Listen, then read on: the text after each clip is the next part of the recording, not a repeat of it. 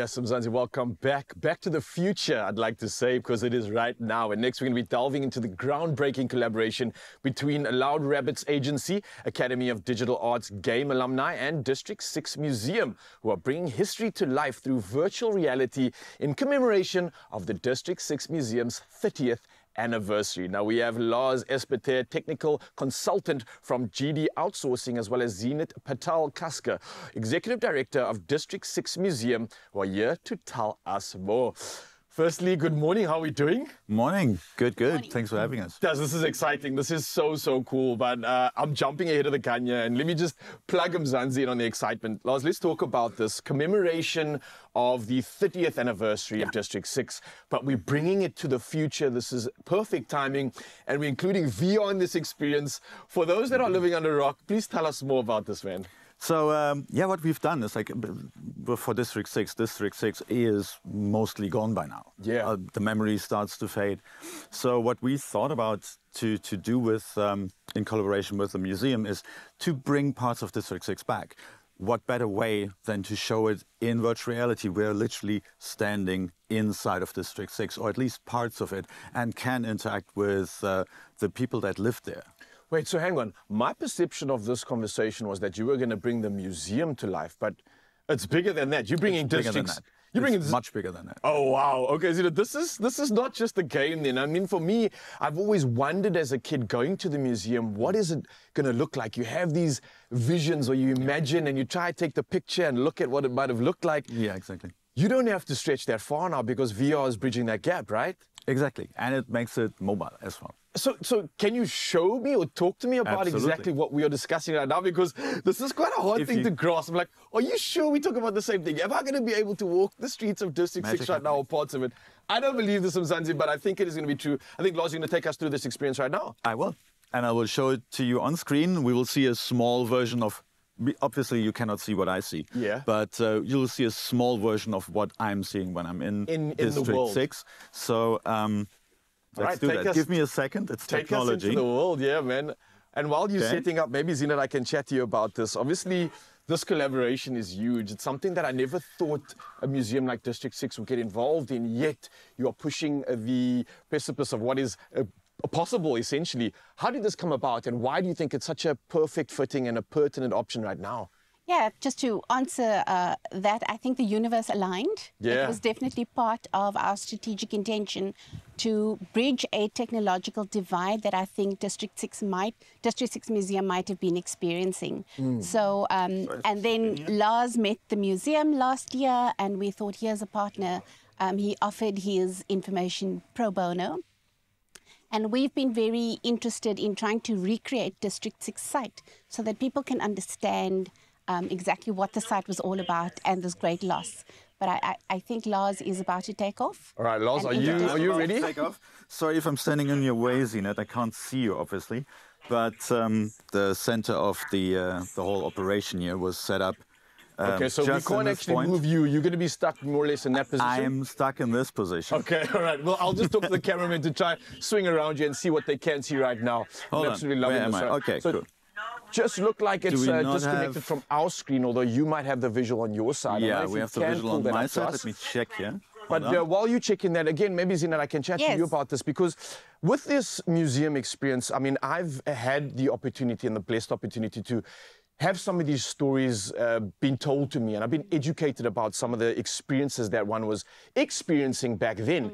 Some of these are very sensitive stories. There's some very sensitive family names that might be involved in this, some which I think are still existing today. How have you somehow navigated that sort of very difficult line that you're walking? Yeah. So I'll just point to the screen and hopefully you can see it. Lars is currently in a room, an apartment that we've recreated in the District 6 Museum. So this is one area that we've created physically in the museum, and now it lives digitally. Just to give you some information, our former residents were actively engaged in this. We have Namvuyo, it's her room. She actually participated in this and guided us to say, you know, we used photographs and whatever information the museum had, and then we had our former residents go, but you've forgotten this, or, you know, is something else that you need to add. The authenticity was really, really important to us, as well as the sensitivity. And I think we got that right with the focus group, with our photographs and people basically saying to Lars, nope, recreate this, this needs to be done. So one of the things we struggled with was memory loss. Yeah. And so we literally had a group of people saying, no, it wasn't this house. The other one was there. To corroborate on the correct. Absolutely. Oh, wow. So authenticity was so important here. I see Lars, I'm sure, is showing us what he can see via the screen. And it looks like he's just entered the street. Lars, is that correct? That is. So where are you headed to now? Where exactly are you? We're on Richmond Street right now. So as you can see down there, it's the harbour. Oh, yes. The church. And this is based on a very famous photograph where after the entire region was bulldozed after 66, you only had a path leading from like a grass field left and right because everything was gone.